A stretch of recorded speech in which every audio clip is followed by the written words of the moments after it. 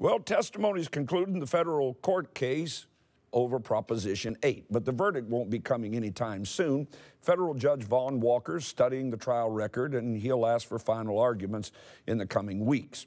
Proposition 8, as you remember, was a ballot initiative that defined marriage in the state of California. Voters, as is their tendency in these situations, got it right, recognizing marriage as the union of one man and one woman. That was important because months earlier, California's Supreme Court had imposed same-sex marriage upon the voters. Now, gay and lesbian couples are seeking to overturn the results of that election, apparently convinced of their right to win elections.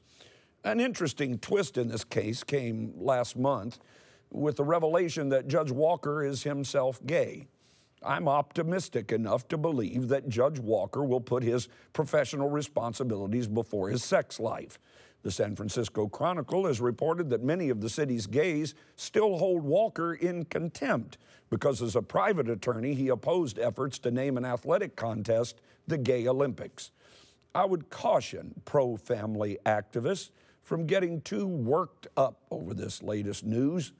By the time this case is ultimately decided by the United States Supreme Court, Judge Walker's lifestyle choice will be nothing but a Wikipedia footnote. I'm Rod Parsley.